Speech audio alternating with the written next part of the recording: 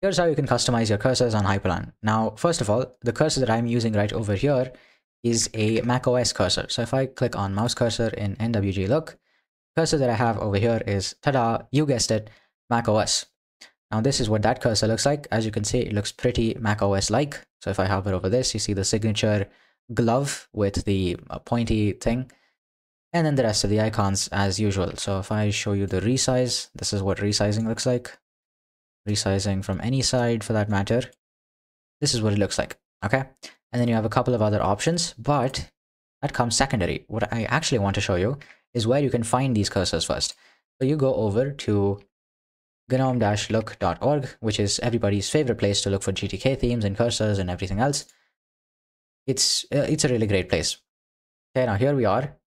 Once it loads, you want to click on cursors, and then you will find no end to the amount of cursors that you can find over here. There is apparently, so if I just zoom in, there is 1,062 cursors that you can get. So yeah, pretty fun, right? You can just look through these cursors, pick whichever one you want, and that's that. Now, I would end the video over here, but then that wouldn't be doing you a favor, so I'll show you some other ways in which you can pick cursors for your Hyprland setup. Main thing is, you want to identify what kind of aesthetic you're going for. So I personally really enjoy Google's Material aesthetic, Material 3 Expressive, Material U and whatnot. That's actually what's inspired this waybar design along with this Overwatch panel, which is basically your control panel, along with this logout menu and this lock screen, right? Most, if not all of it, has been inspired by Google's Material U design philosophy. Oh, and by the way, if you want to know how to make something like this waybar config, along with this control panel and the other stuff that I showed you, like this logout menu and whatnot, just go ahead and click the first link in the description. I show you exactly how to make this from scratch without having to look at any different YouTube tutorial at all, right? Which means that not only do you not end up breaking anything, you end up wasting zero time at all. Because I personally have an incentive to make sure that you get the best and most quality information possible, you can bet that I put a lot of time into it. I put almost 2 months of non-stop work in order to make the program for you. So you can bet that the program bangs, right? So if you want to grab that, go ahead, click the first link in the description, and that's that. Anyway, back to aesthetics. So the aesthetic that I was going for over here was Material U. Now, whilst I like the Material U aesthetic for my waybar along with my control panel and then my logout menu and everything, I don't like it for my cursor. That's just my personal opinion. So I like macOS's cursors, which is why I've picked that. If you, however, wanted to get the complete Material U aesthetic, you might also want to get the cursor, in which case you look up Material U cursor, okay, Linux. And then of course you find no end to the Linux cursor themes that you can find, which embody the Material U design philosophy. So here, this one, Bibata cursor, this is actually a well-known package in the Arch user repository. So if I just type in Bibata cursor, you have Bibata modern and whatnot. Yep, so you have Bibata cursor theme, and then you have all the other options, right? If you want to know what that looks like. As an example, I have Bibata modern classic, and this is what it looks like. Looks pretty Material U to me. So you can pick this one, or if you really liked the Material U aesthetic, but you wanted to take it just a tiny bit further, you could use this one. This one is called Google.black. So Google.black cursor, Linux, just look that up. And then you see a GNOME look website. So you just click here. And then we find the website, the GitHub repo for it. So you can just click on this. So it's an open source cursor theme inspired by Google. Scroll down over here, and this is what it looks like. Now, because this actually looks like such a masterpiece, if only, you know, it had a tail like a normal cursor and everything. This actually looks really good, by the way. I have nothing against this cursor. If you want to, you can of course go ahead and use it. Right? So let me just show you what this actually looks like and the process of installing a cursor. I showed you where to get it from. Now I'll show you how to install it. First of all, we check whether it's available in the AUR. Okay? Chances are, if you're watching this channel, you are most likely an Arch Linux user, so you just look up Google cursor. Okay, it's not here. So what we're going to do is improvise a little bit and then make sure that we can actually get this cursor. So there's a release section over here, so you want to click on that. You have v2.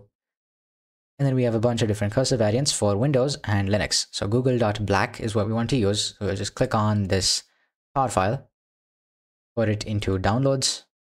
And then once that downloads, what you want to do is cd into your downloads folder and then use tar-xzvf. Yeah, these are the flags that you want to use. If you want, you can actually check out what each of those flags is doing.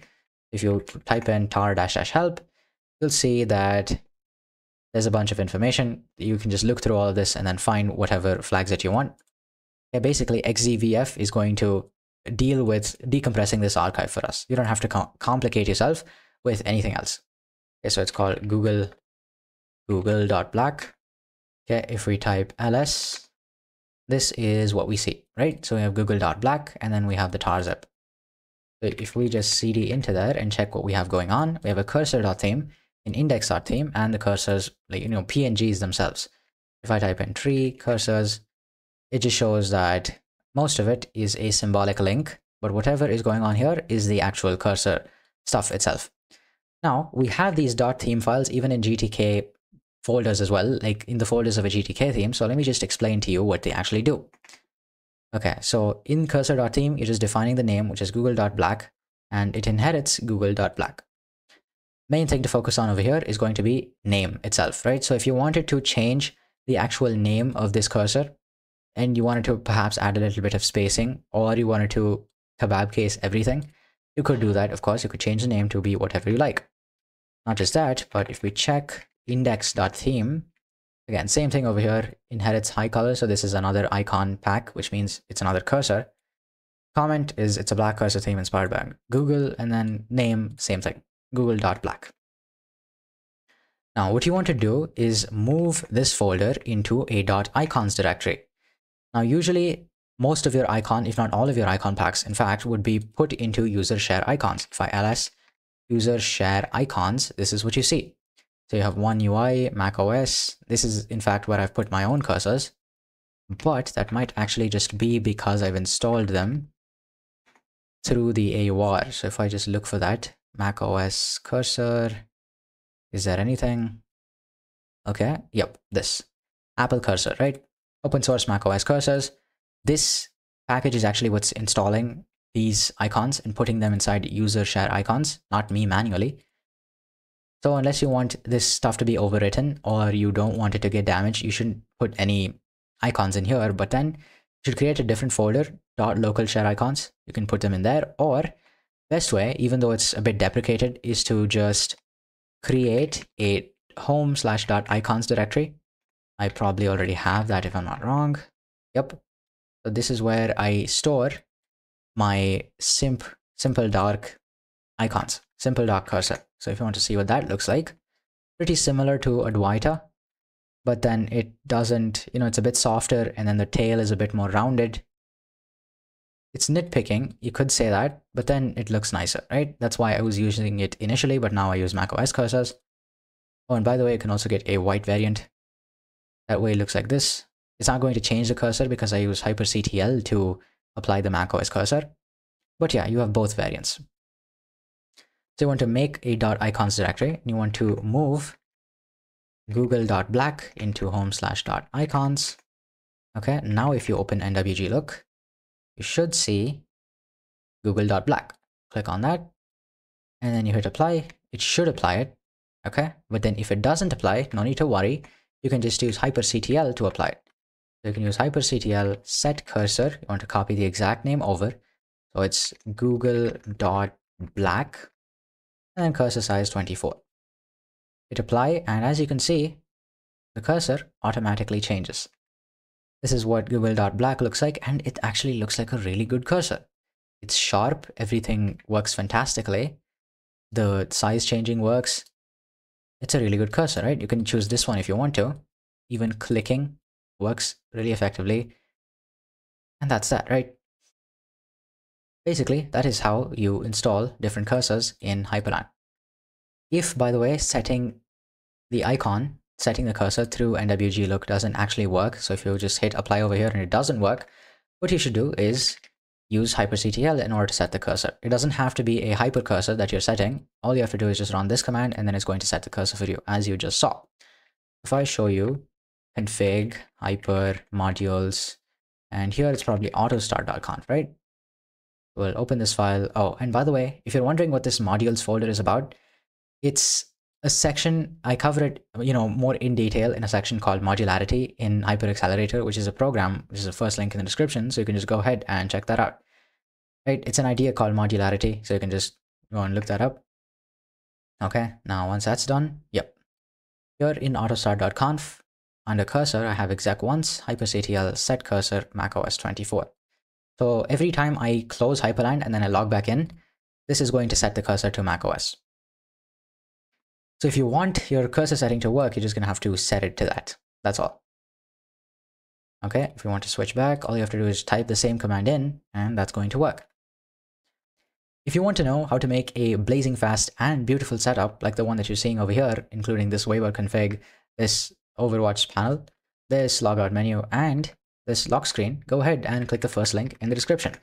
As I already told you, I have a vested interest in making sure that you get the best results, so you can rest assured that I've given everything I've had into this program. And not just that, but other people have been having enormous success with it too, as you can see from the testimonial that I have on the page. So you can just go ahead and check that out. I'm also updating the program every couple of days to make sure that you get the most up-to-date information, because this is kind of like getting a book, except it's not really just a book. It's a complete system in order to rise Hyprland to get it to look just the way that you want it, along with another myriad of benefits that I explain over there. So you can just go ahead, click the first link in the description and check it out. You have nothing to lose, so go ahead, do it now. If you liked the video, hit like. If you loved it and want to see more like this in your feed, hit subscribe, and I will see you next time. Stay rising.